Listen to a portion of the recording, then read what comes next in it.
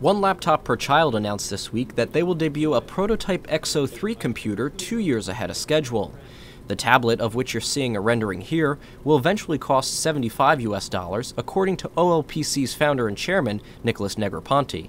At CES, we will show a tablet that can be and will be used for children, probably in the developed world, that will allow us to start testing many of the things that combine, if you will, a laptop and an iPad and a Kindle, and sort of take those and put them into one device.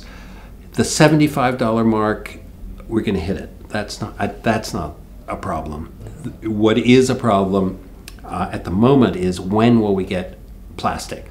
Because we really want this to be 100% plastic, unbreakable, sort of almost extruded out of the machine. CES 2012, we'll probably see that. CES 2011, it'll be glass.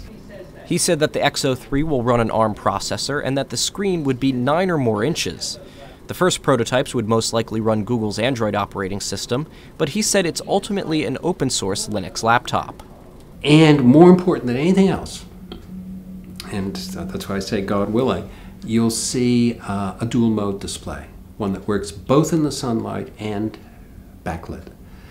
And to me, that's one of the biggest features we need for our kids. Our kids are outdoors a lot, and just having it backlit doesn't quite work for outdoors.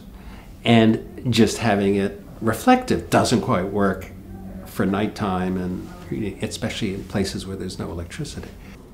OLPC has had a tough road with hitting promised price points, so we can only wait and see if the group's latest offering comes in on budget. Reporting from the MIT Media Lab in Cambridge, I'm Nick Barber, IDG News Service.